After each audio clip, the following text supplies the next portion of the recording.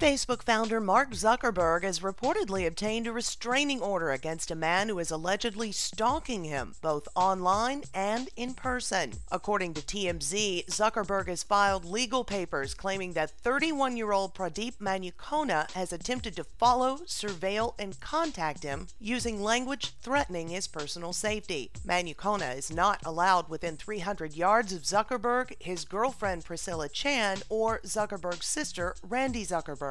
A hearing on the matter is said to be scheduled for later this month. TMZ quotes police sources as saying that Manukonda has tried to contact Zuckerberg several times at Facebook's California headquarters asking for money for his financially strapped family. TMZ posted legal documents that indicate Manukonda was apprehended by security at Zuckerberg's Palo Alto, California home on January 24, 2011. 4 days later, TMZ says Manukonda sent Zuckerberg flowers along with a handwritten letter. TMZ posted a link to that letter on its website. In addition, Manukonda is also accused of sending rambling Facebook messages to both Mark and Randy Zuckerberg. In one of these messages via Facebook, Manukonda reportedly asked Zuckerberg to please help me, adding that, "Then I'm ready to die for you." On Tuesday, TMZ reportedly spoke with Manukonda, who apologized for the matter, saying he's a peaceful guy and adding that he's sorry that Zuckerberg thought he was trying to harm him. Manukonda went on to tell TMZ he was dealing with a major personal problem and had hoped that Zuckerberg would be able to give advice. For more information on this topic, visit the link below.